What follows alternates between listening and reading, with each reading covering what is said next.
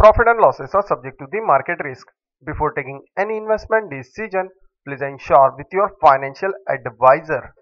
The Castrol India company stock started with the counter opened in the green with a profit of 0.80% at rupees 111.30 per share on the NSE.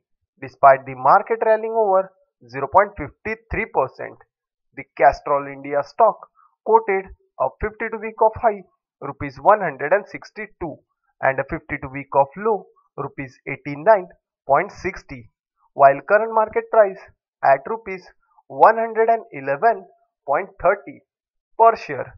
Valuation ratio according to BSE data, company is a virtually debt free. Stock is providing a good dividend yield of 5.02%. Company has a good return on equity, ROE track records, 3-year ROE 65.97%. Company has been maintaining a healthy dividend payout of 78.55%. Market cap of company stood at rupees 10,841 crore on October 2020.